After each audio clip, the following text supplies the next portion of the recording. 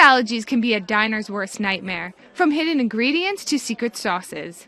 Now a new device from Six Sensors Lab, a California-based startup, is looking to change all that. I wanted to put the power of knowing what I'm eating in the hands of consumers and really empowering people to know exactly what they're putting in their body. Shireen Yates started the food sensor company with her classmates at MIT after suffering from her own allergies. We got together with this concept of really creating something that on the spot, at the table, you could take a sample and quickly know whether or not the food that you're trying to avoid is in that sample.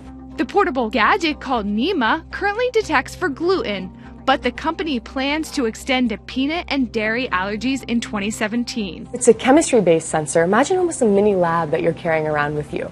And there's two parts to it. There's a disposable capsule, so you take a sample of food and put it in this disposable capsule. The action of closing this top grinds the food as you put it in this capsule, and then we throw it into the sensor, and then in a few minutes, turn it on. In a few minutes, you know yes or no. If there's gluten found, the device will give you a sad face, and if there's not, you will get a smiley face. Oh, we got a smiley face. Oh, we got a here. smiley face. Yeah, so okay. that is good to go. Yeah, so you're good with your lentil chip. Yeah. Yates says the device is 99.5% accurate in detecting gluten.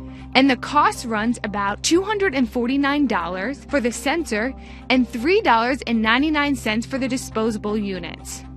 So what are you finding when products are labeled gluten-free? Are you finding that they truly are gluten-free? Like, what's the percentage when you do these tests? That's a great question. We found that about less than 5% of the products, packaged foods that we're testing, actually that are labeled gluten-free, have gluten in them, which is nice to know, right? It's unfortunately it's not 0%, but it's less than 5%.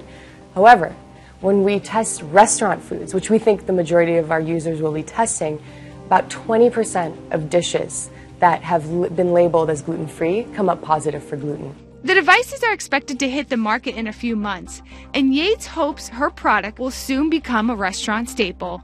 I think that when you go out and eat in a restaurant, you will see, as common as utensils, you'll see a NIMA on every table. You'll see people carrying around disposables. And we're going to get smarter and smarter about how food affects us. So we absolutely have to give and provide better data so we can make more informed decisions about how we eat.